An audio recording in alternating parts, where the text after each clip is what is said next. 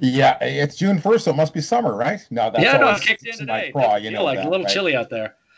It's funny, so I did have a look at the numbers because sometimes the perception is that June is the start of summer. And as you mentioned, there's this strange term going around, the meteorological summer. But realistically, on the West Coast, at the very least, our numbers show that September is the more summer-like month than June.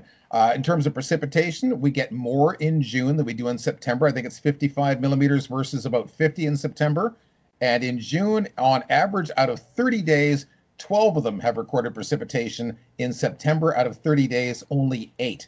And the one stat that really stood out to me was the bright hours of sunshine. What did I get here? It says 227 hours in June, 213 hours in September. So a difference of about 14. But the daylight hours, the Of course. potential for Yep. sunshine, it's about 130 extra hours in June, and you're only getting an extra 13 of them being sunny. So we tend to get more cloud cover. What do you see for June? And then we'll talk about July and August.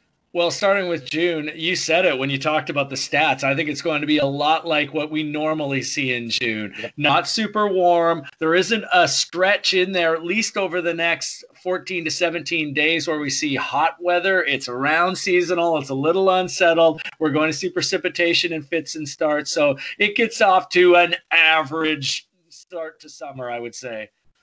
Yeah, it sounds about right. I looked at the NSEP models as well. They're sort of steering it in that direction. What was quite interesting was the most recent issue of those longer range forecast models from the third week of May, running through July and August. They are skewing quite a bit warmer than average and quite a bit drier for the second half of summer. So, whatever water restrictions we're under right now, probably a good idea to stick to them so we can save that water for the second half of summer.